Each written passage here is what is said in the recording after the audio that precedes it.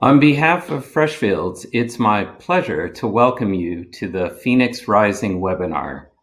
We have over 1,000 people registered around the world to tune in. Welcome to all. My name is Tim Wilkins, and I'm the Global Partner for Client Sustainability at Freshfields. This is our first webinar to explore what I call the step back thinking we've been trying to do during the pandemic in our Business as Unusual blog series. The societal, environmental, and economic fallout from this crisis have forced us to tear down old assumptions and reconsider the relationship between policy, business, and society. We are at a crossroads. Will the pandemic cause the world to scale back on its ambitions on climate change, human rights, corporate governance? Or will we emerge in the recovery with new ways of working, new ways of operating, and new ways of governing that are greener, more just, safer, and healthier? The tragic events in the US these past few weeks add another question. Is there such a thing as a sustainable recovery that does not include racial justice and equality? As one of the Black partners at Freshfields, it has been a hard couple of weeks. But I am watching with cautious optimism as I hear a fundamentally different way of speaking about race in channels I'd never heard before. Yes, on the streets and in town halls, but also in the boardrooms and legislatures around the globe. My colleague Annette Byron and I recently wrote an article examining the heart-wrenching numbers of the disparate impact of COVID-19 on Black people and ethnic minorities in the US and the UK. We asked ourselves, are we in danger? Are our clients in danger of losing a generation of diverse talent? And losing that generation just at the time when the world needs their outside-the-box creative problem-solving skills the most. So when I hear the brave voices crying out on behalf of George Floyd, Ahmaud Arbery, Breonna Taylor, no justice, no peace, I have to view it with a sustainability lens and think, this goes further. No justice, no prosperity. Without justice for Black Americans and racial minorities around the world, there is no prosperous recovery. Redressing only a present-day harm to restore a status quo peace will not lead to a sustainable outcome. Businesses and governments will need to address the systemic issues of racism around public safety, housing, education, and employment for the world's phoenix to rise from this crisis. At Freshfields, we look forward to working with clients as they step up their individual efforts and in collaboration with government and broader civil society to address these urgent issues. It is a pleasure now to turn to introduce this amazing panel to engage in this type of step-back thinking. Our panelists represent a group of organizations that we know well. We've been working together with them for the past 12 months, along with a group of 21 leaders representing universities, city agencies, and businesses to create a novel approach to moving New York City closer to a circular economy, which we will share in a report later this fall. If interested in this work, please go to circularnyc.org. But today, we want this group to lend us their big picture vision, to guide us through this moment, this watershed moment for the sustainability agenda. To give the most time to our panel and your questions, allow me to provide the briefest of introductions.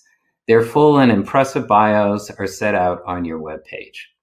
Moderating our panel is Gillian Tett, Chair of the Editorial Board and Editor-at-Large of the Financial Times US and the co-founder of Moral Money.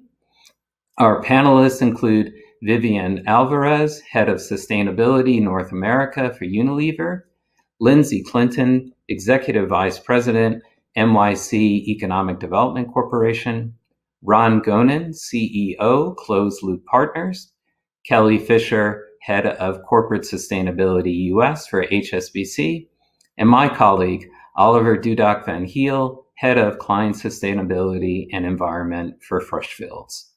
We will reserve 10 to 15 minutes at the end to take your questions, so please send them in. We will feed as many as possible to Jillian. A small reminder, our discussion is on the record and we are being recorded. Please share your thoughts on social media, tweeting with hashtag Freshfields Sustainability or the hashtag of your choosing. Additional resources and our Business as Unusual blogs are available on freshfields.com/sustainability. Jillian, over to you.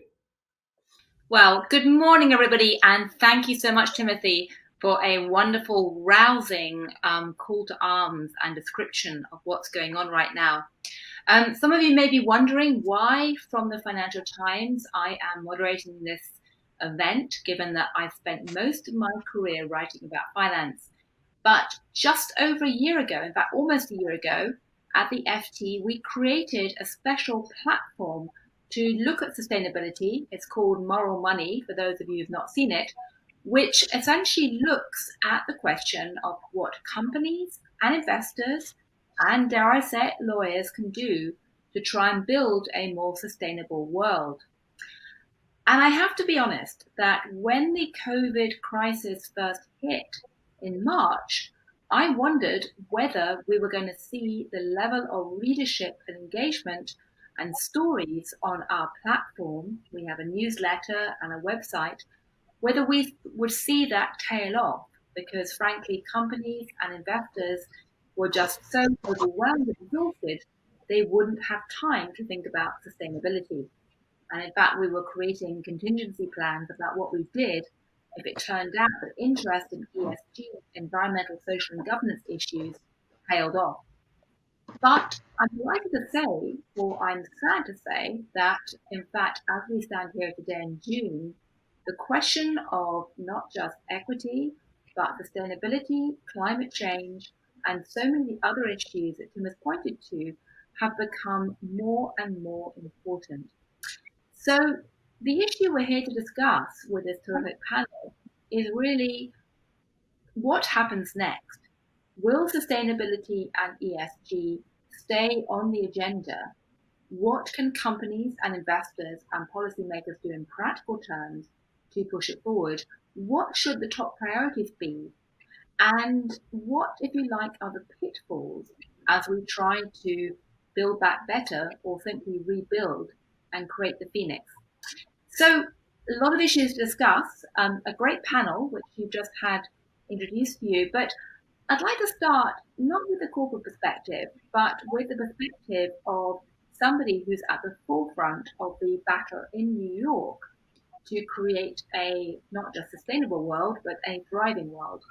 I live in New York myself. I've seen the horrendous experience for the last few weeks, which frankly are still creating enormous stresses and strains and creating a city that many of us never expected to see.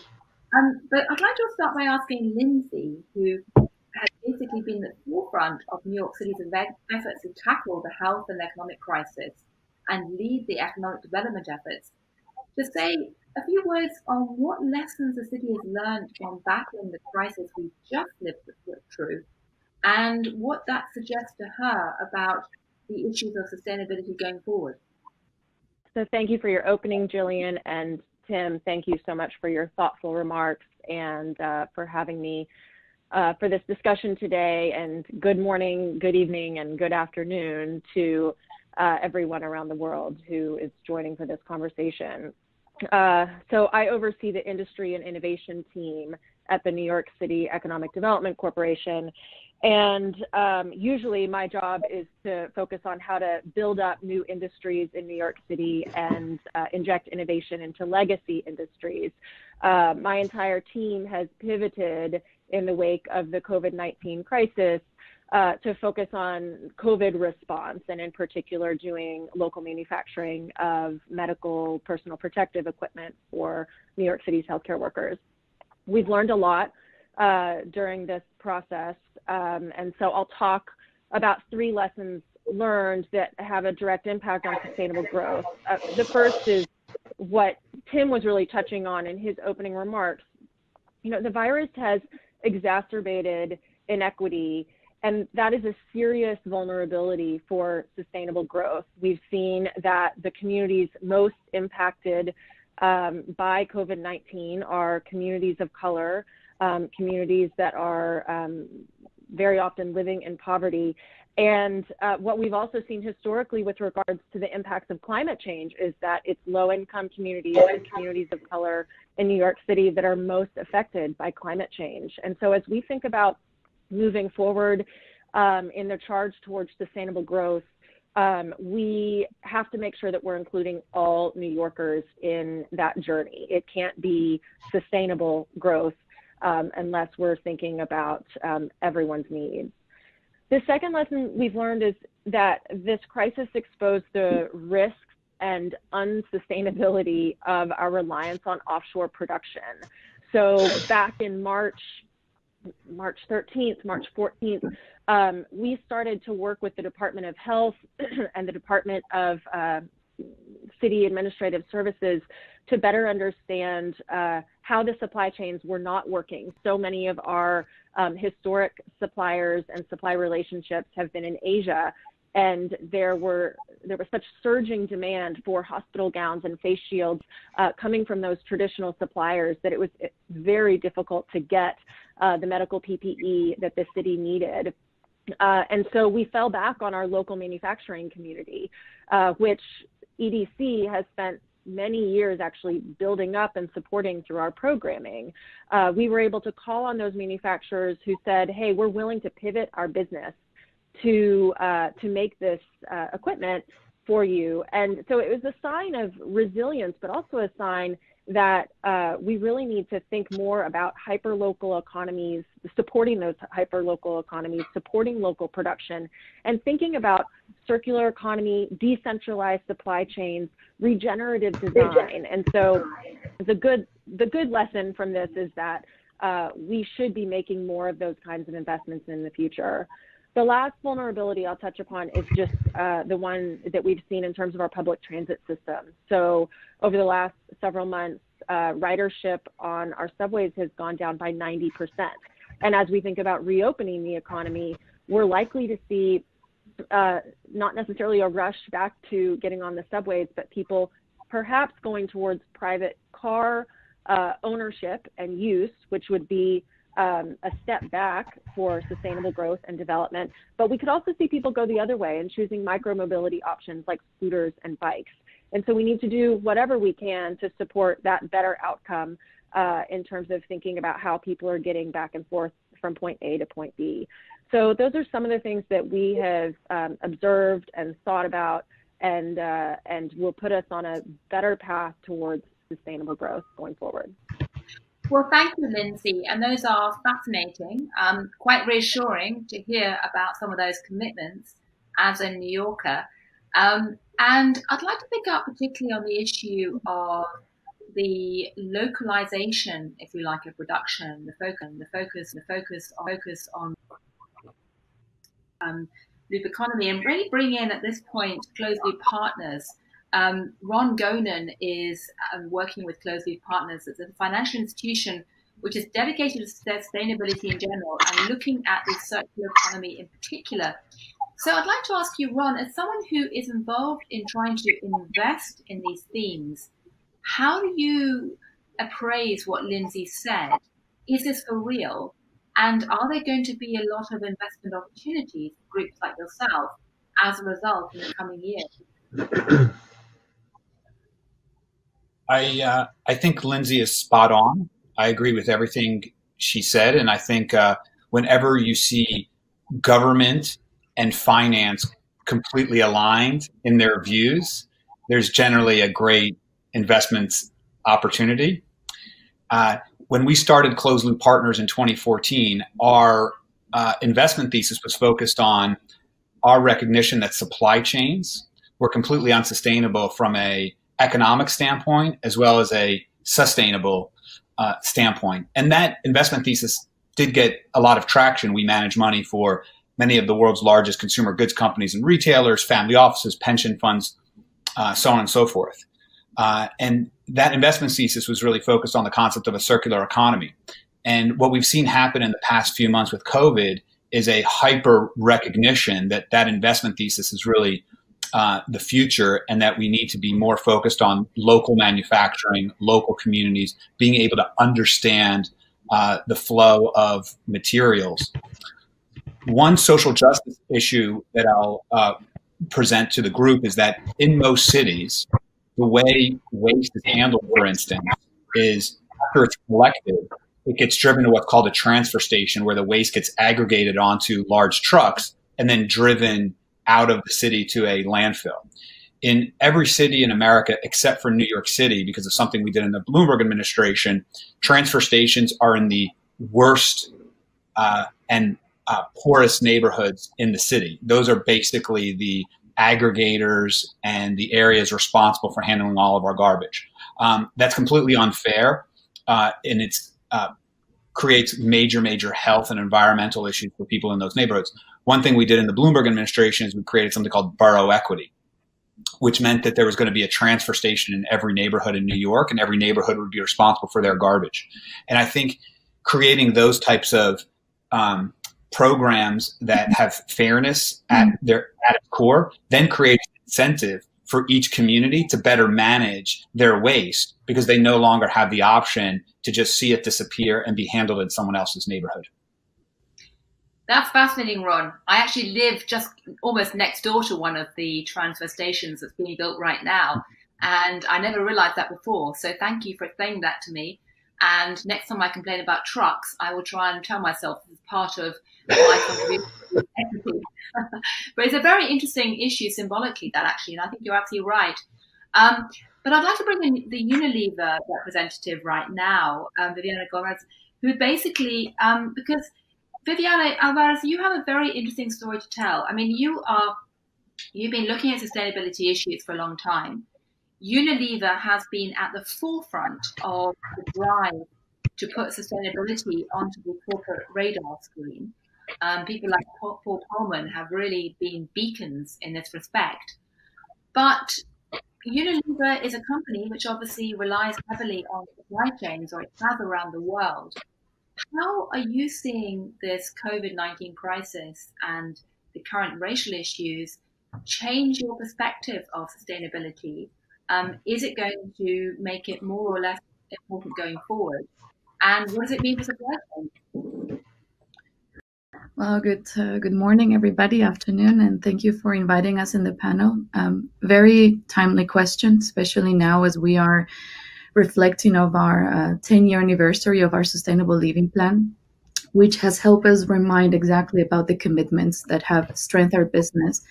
And quite frankly, in some areas, we've also fell short. So a lot of lessons learned for us. But what is clear is that the pressures on the planet are getting worse. The social inequality has reached a critical point, which, it's even worse with the pandemic. These issues are just as urgent as before COVID happened, and they will disproportionately affect the most vulnerable, as Ron was given an example of that. But business across sectors, governments, NGOs, academics, researchers, scientists, we've seen increasingly all of these organizations coming together at a faster pace, especially in the last few weeks. We can't really put climate action on hold. We can't tell people that live in poverty to wait. So we think that this year is one that also an enormous amount of public money is going to be spent to support the economy to get back on track. But we should not be sticking to the economy to get back to normal, because normal was something that didn't really fully prepare for a global pandemic. We've not really taken action fast enough to limit the impacts of climate change, inequality, of poverty. So it has certainly been a period for us to reflect, at the same time that obviously we've taken action with our business to accelerate a lot of our commitments. We believe that we could and we should emerge stronger and more resilient than we have before. improve their business in different ways. You know, the way our brands are growing faster when they have a very strong purpose that resonates with society, with consumers, with retailers. The way we're driving innovation based on needs and not necessarily from a purely marketing business driven perspective. It brings a very different lens. From a supply chain resilience and business costs, we've seen over $1 billion of costs being reduced because of water and energy efficiency in our factories, by using less materials, by producing less waste. And I think, Gillian, the question about supply chain resilience is incredibly critical. We've all been tested under boiling water in the last few weeks. And those businesses that have invested before on medium, long-term solutions are seeing now the relevance of that in the current environment. I think that more than ever, our sustainability commitments are vital, and we hope that many companies who were in the midst of that journey are only going to accelerate that. Consumers, and we really don't talk about consumers rather than citizens and the people that we serve, more than ever are going to be asking companies to take action. We've been quite surprised to see lately some of these apps where you could literally just, Google the name of a company, the name of a brand, the name of a celebrity, and you can quickly look if they're really taking an action and doing something. And it's not just about reacting to the current situation, because unfortunately we're going to face many difficult things in society, in our climate, but it is how to communicate this and in a very genuine way address these topics. So to your question, is it important? More than ever. Our CEO, Alan Job, in reflecting the last 10 years, has said that more than ever, what we're going to do is, take the learnings, focus and expand and focus on those big areas. We're going to focus a lot on climate, inequality, and waste, not just in packaging, but also, in food, given the nature of our business. And there is a correlation between those three in terms of the inequality and the communities that are being impacted. Hope this answered the question. I could go over and over and over. This is really at the core of our corporate strategy, and I could bring many examples, but just for the sake of the panel. Well, thank you very much indeed. And I've just put on my headphones because with wonderful timing, there's a lot of noise outside. Part of the joy of being in lockdown is we all have to adapt to the technical challenges, and you can't always control what noise comes out in the street outside. So I hope it's not too noisy for anyone watching.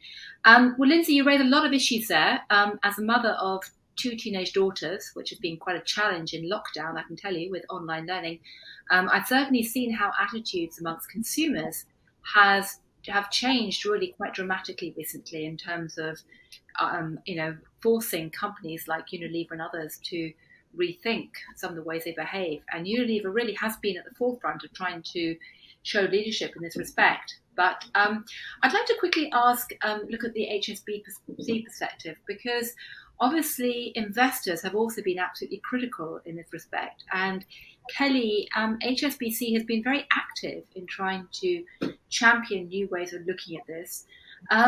So 2 questions. Firstly, how do you, from a financial industry perspective, see COVID-19 impacting this sustainability debate?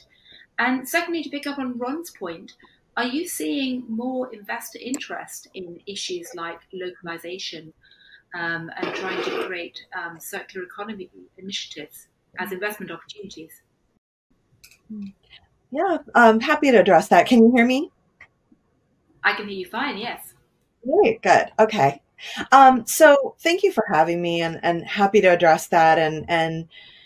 And first, I'll say, just as preamble, that I started my career in this field as a wide-eyed optimist, and now I'm what I like to think of as a pragmatic optimist. So regarding COVID and sustainability, I'm going to give you the bad news first and get that out of the way so we can end on a positive note. I think the real risks that we don't come out of this better from a sustainability and climate change perspective include the amount of government funding that has had to be completely redirected to new priorities.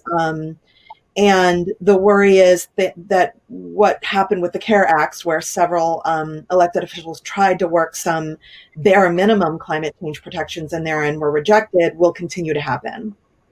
And obviously the economy just in general is a real risk. And as several of my co-panelists have noted, supply chains are a real concern. COVID has unearthed alarming inefficiencies in supply chains, but only brought less to those who already had less food, less jobs. So that's very concerning. And then lastly, the last crisis we had was the recession, and it caused climate change to take a backseat for up to 10 years. So that's all the bad news. Let's talk about the good news. I agree with all of my co-panelists that this has brought greater attention to climate change from some world leaders, some thought leaders. I heard a lot of people say that COVID will be the frying pan and climate change is the fire. I think that this has given us a chance to remember the natural world and remember how beautiful it is and how important it is to breathe clean air and be outdoors. HSBC's own research was the first to market that showed, Jillian, as you asked, that investors not only care about this, but more importantly, ESG funds outperformed all other funds during the market volatility after COVID. That was incredibly important for us to get that out there right away and stress that. And I think that is incredibly important following on the heels of things like BlackRock's letter in January.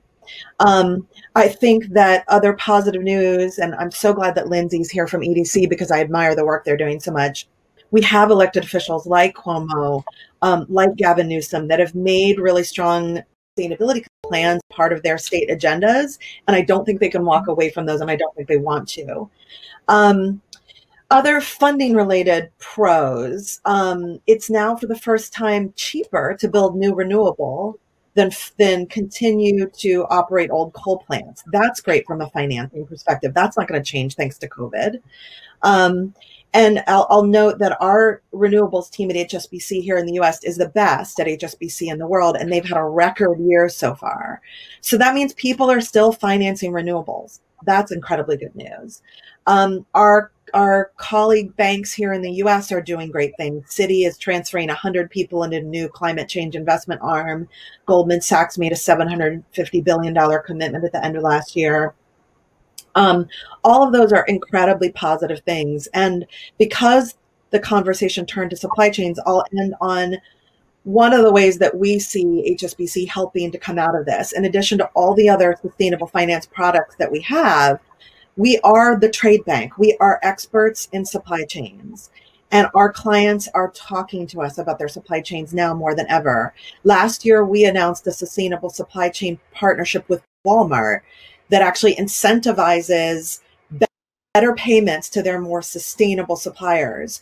We have more and more clients that want to talk to us about that, but even more excitingly, they want to take research like the research we have coming out in a week with Sustainability Consortium on resilient supply chains and say, how can we take the financial incentives that HSBC is able to add and build in more resilient supply chains, move our supply chains around so that they can withstand the next crisis. So I think there's a lot to be optimistic about. Well, thank you. And that is truly fascinating. I look forward to seeing that report on supply chains because it's a very important theme. And there was a fascinating piece of research recently from BlackRock, which echoed the point that you made, that ESG funds had massively outperformed, had significantly outperformed, noticeably outperformed non-ESG funds recently, but went back and looked at the previous last few periods of financial turmoil and noted that the same pattern had been seen then. And they thought initially it was because of lower exposure to energy stocks. And then they thought, actually, no, it's because any company which has got a high ESG rating has already had to look very closely at their supply chains and evaluate them for human rights and environmental issues. And the sheer act of doing that audit had forced them to think about other aspects of the resilience of their supply chain, which then mattered enormously in COVID when suddenly transport and logistics were so disrupted. So it was almost an unintended benefit. But but it does raise big questions about what's going to happen to supply chains going forward. And I want to come back to that in a minute. But first of all, I want to bring in Oliver from Freshfields and ask you, how does this impact you? Because, as a law firm, you never used to be seen as being on the side of the angels in terms of looking at these kinds of social and environmental issues. Is this changing? And how do you see COVID-19 impacting your role as lawyers?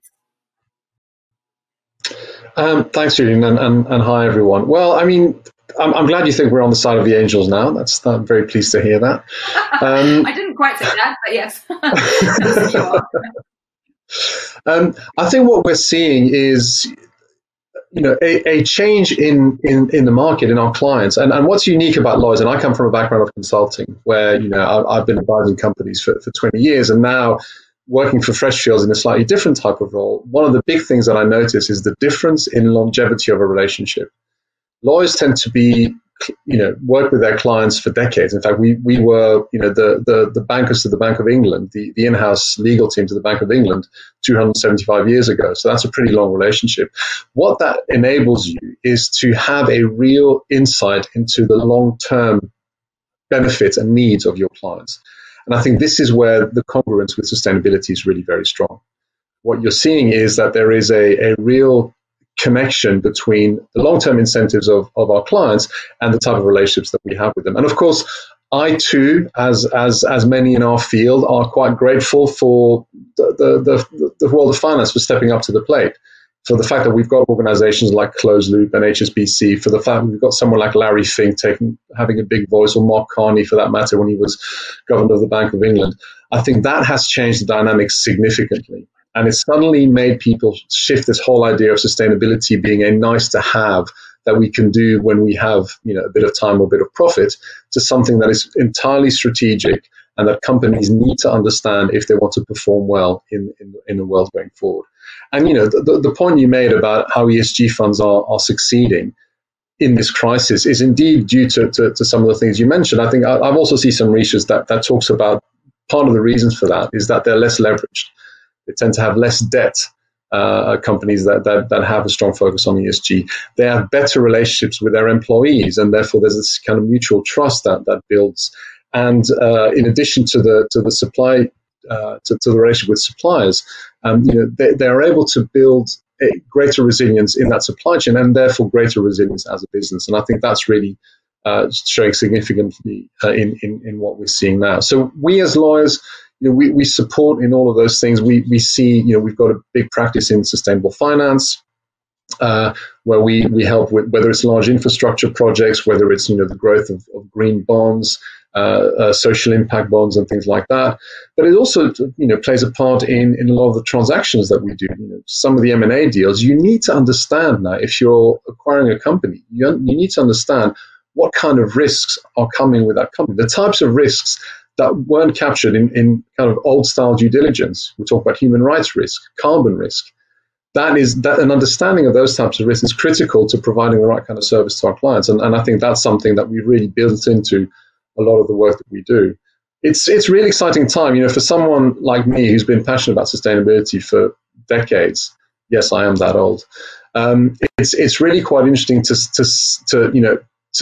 be able to see that working with a law firm is actually enabling us to make some of these things happen. And of course, the Circular New York City initiative that Tim mentioned at the outset is something that, it's a fantastic collaboration of all of us trying to use our skills, our expertise, and our influence to have a real meaningful impact.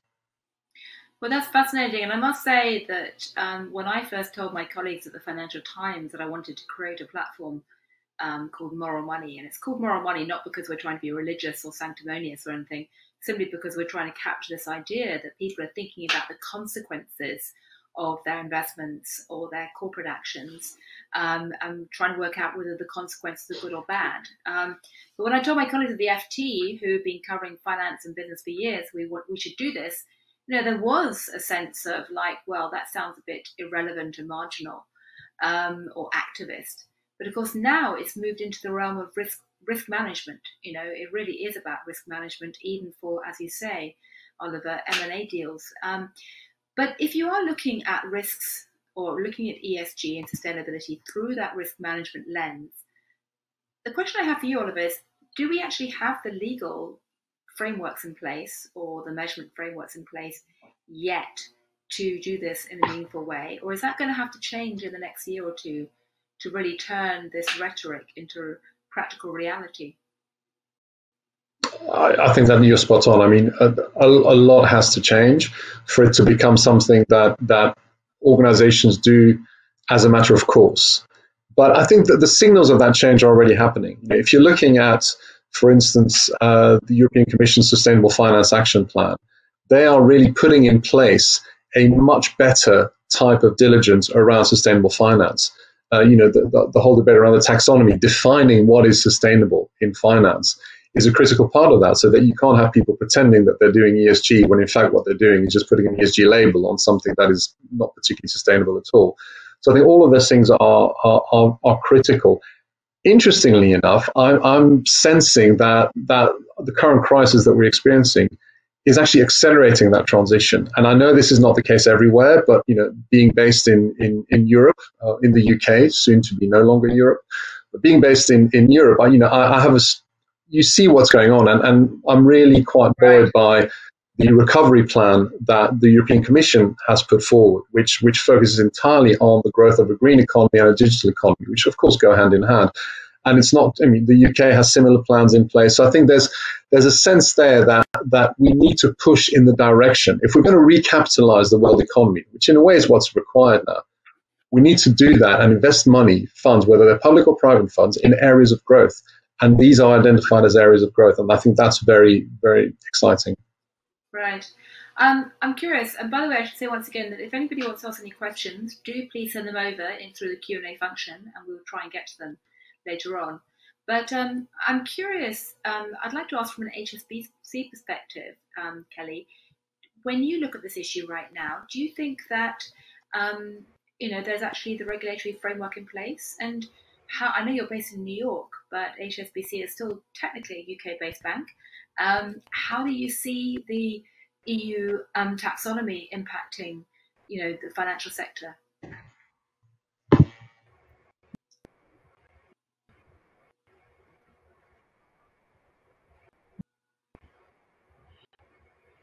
I think we might have lost Kelly. Kelly, are you there still?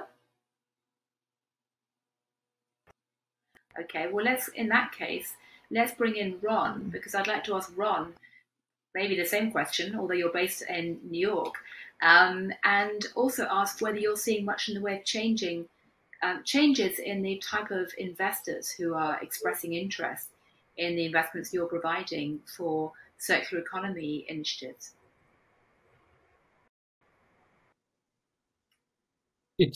I think it's too early to tell if we're seeing a change in the types of investors. The change that I am seeing is investment opportunities that we used to term as sustainable or circular economy are now just part of the general mainstream. So a year ago, if I was talking to the financial community about optimizing supply chains, reducing waste, technology tools that would provide better transparency and product tracking, that would get termed as sustainability, circular economy. There was recognition that there was value in that, but the focus was still on, are there more retail stores we can open up next quarter, and can we accelerate the opening of those retail stores, and can we hit our sales numbers for the quarter in terms of moving product? The transition that I've started to see is that, and this goes back to, I think, the comment that was made on solar and wind, where a decade ago, solar and wind was squarely in the sustainability space for investing, whereas now it's just part of big business for most banks. I'm starting to see a lot of the circular economy topics that were always branded as circular economy now being viewed as just what you need to do in order to survive in the current business climate. And I view that in a very positive way. I think, unfortunately, when something gets pigeonholed into sustainability or impact, there's some type of discount placed on it, which, by the way, if you look at the data, is completely wrong. I'm always fascinated by how views of financial professionals are oftentimes spoken with such great confidence, but actually completely disassociated from what the data shows. And so anytime something gets termed as impact or sustainability or circular economy, it unfortunately gets this discount placed on it. So the more that we can shift it to being just a mainstream great investment decision, I'm happy with that. Well, I think if I may add, the performance of ESG funds. Yes, Viviana. Yes. Yeah, I think that point on, or what we call inclusive capitalism, hopefully it's something that is going to accelerate. When are some companies are going to stop the conversation of a Friday afternoon sustainability and really merging the corporate strategy, because that's really the key essence of it. That's the true test that we're seeing across the different aspects of the ESGs. Human capital and employees being one of them. Those companies that are doing the right thing, they're seeing it through crisis, the loyalty of the employees and the resilience of the employees. Same when we were talking about supply chains, and we need to protect especially the medium and small businesses. We were one of the first ones to actually announce a 500 million euro support for those medium and small businesses that depend on the Unilever ecosystem, because it's about the resilience of the most vulnerable. But one point that we've been reflecting, and as I see the events unfolding in the last few weeks, is the power of the individual. And I think, to Oliver's point, that many things need to change. A lot of it will be accelerated by the citizens and the consumers realizing that they have the power of staying at home to avoid a pandemic. They have the power to choose products or companies that are doing the right or the wrong thing. Even a lot of things and brands are being politicized, right? And the level of scrutiny and transparency that we are going to go through because of the current events would make these changes faster. And it's vital that we also take with pride existing programs that have been there for a while, right? So all the work that the United Nations and the SDGs have been done, they've been trying to work with the investing community for a long time. And I think a lot of those tools are ready. We just need to, kind of plug them in and work with all of these existing frameworks, because we don't start from zero. And I think this is where the good news is. We know the things that need to get done. And to Ron's point, partnership, and I'll give the example of, the closed loop in Unilever. Alone, we cannot tackle circular economy and waste if it's not investing in the infrastructure in countries where this is needed, right? So that's an example in where the multi-stakeholder model is incredibly important. Right. Well, I was very struck by the point that Tim made earlier about the fact you even have apps these days which allow consumers to keep much better tabs on what companies are or aren't doing. Before we go to the questions from the audience, and we are already getting some of those questions in, which I'm delighted to say, I'd like to quickly ask Lindsay, to what degree do you think greater transparency is helping citizens keep tab on what a city like New York is doing in terms of sustainability? And is that helping your discussions with investors and helping to get companies more involved in talking about circular economy issues? Sorry, Jillian, so you're asking about transparency? Yes, I'm curious about transparency in terms of how the city reports on what it's doing. Does that help in terms of getting more citizen engagement and trying to push towards more circular economy solutions? Yeah, of course. I think the city has publicly committed to very ambitious sustainability commitments. And I think being not only transparent about that, but being public about it, releasing a report every year that looks towards 2050 and lays out a roadmap towards how we're going to be a more livable and thriving city. It helps for New York City citizens to know where we're headed. So, for example, we have a long-term goal to reduce our carbon emissions by 80% by 2050. Even in the wake of the crisis, we are still committed to that long-term goal. Same thing with the buildings emissions regulations. We have some of the most ambitious regulations around building energy consumptions in the world, And in my conversations with our colleagues at the Mayor's Office of Sustainability, who have put those regulations in place and advocated for those, we are still committed to them. And even in the wake of the crisis, I think we will move forward towards those goals, both towards a milestone of 2024 and then a milestone of 2030. Same thing goes for renewable energy commitments. At the state level, there's a commitment towards 9 gigawatts of offshore wind energy by 2035.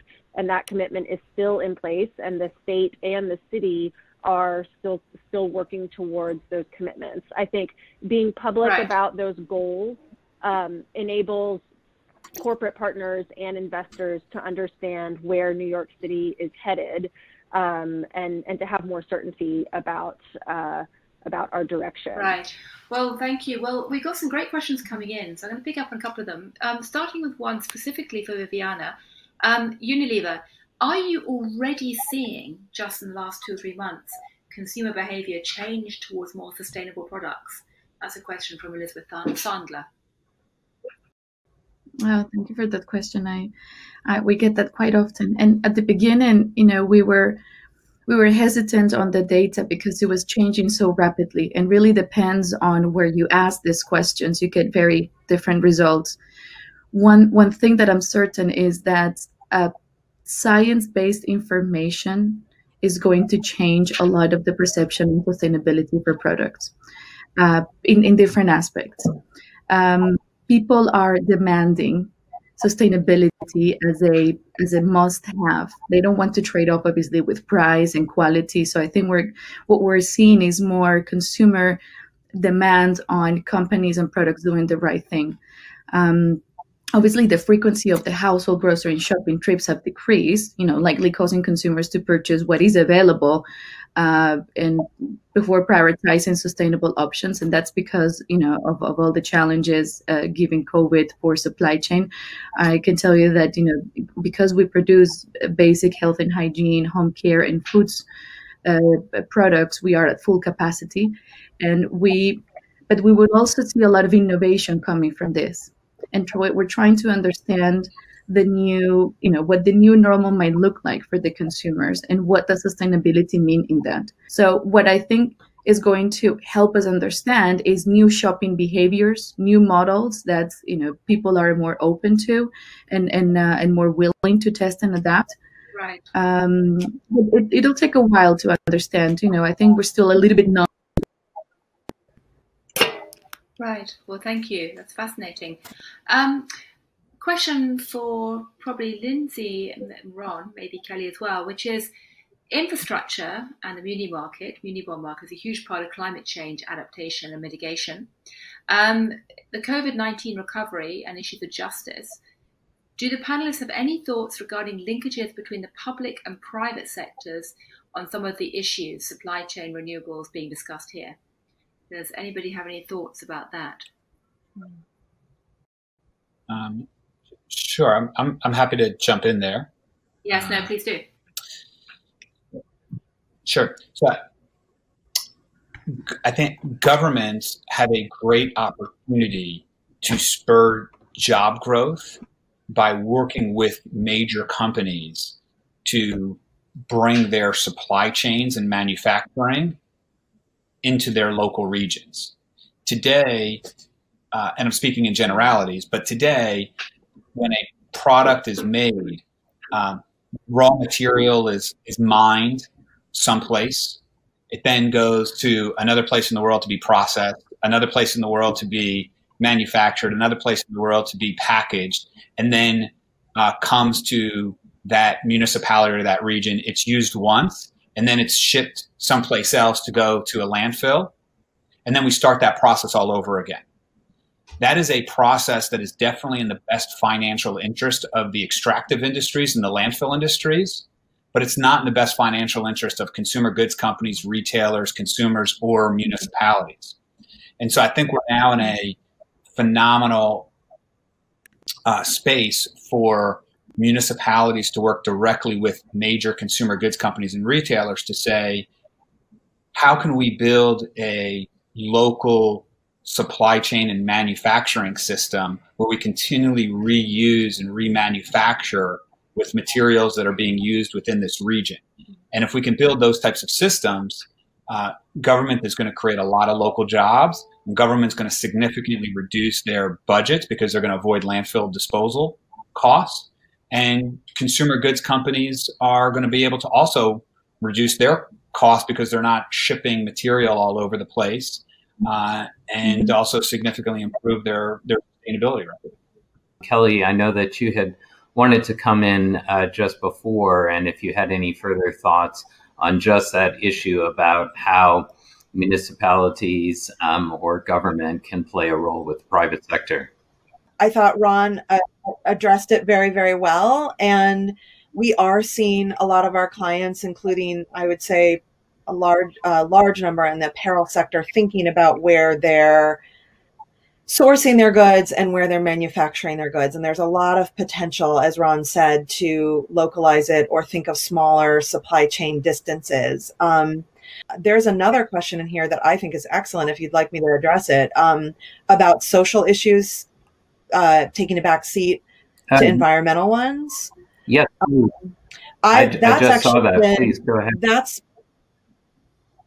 That's something I've been incredibly proud of what we've done at HSBC, and I think that we can all push harder on, given what COVID has taught us, given what Black Lives Matter continues to remind us, is that the two are intertwined. And I thought Jillian opened very nicely by touching on this, as did you, Timothy. So at HSBC, we've done some innovative things around that. We issued the world's first SDG bond that was not tied in any way to environmental SDGs, but entirely human rights SDGs. And when COVID hit in February, we issued the first COVID bond with the Bank of China Macau.